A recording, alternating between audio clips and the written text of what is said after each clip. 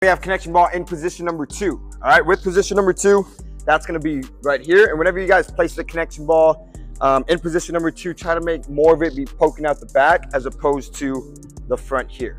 Okay.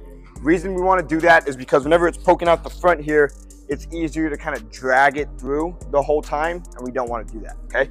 What we do want to do is we want this connection ball to drop straight down. Okay, but we want it to drop straight down whenever this back hip begins to rotate and when this arm starts to lay back in an external rotation.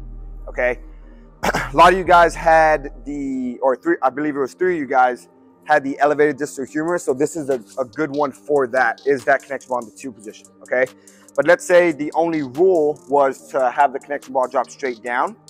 Okay, if I do this, I can still drop it straight down, but I still got elevated there. Okay, so it's very, very important to make sure that the connection ball drops straight down whenever this arm goes into layback there, as opposed to just picking it up just like that, thinking you're doing it correctly, but you're not. So it's not really much of a difference kind of over time there.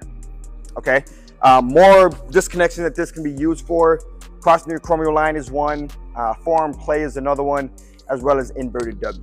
Okay.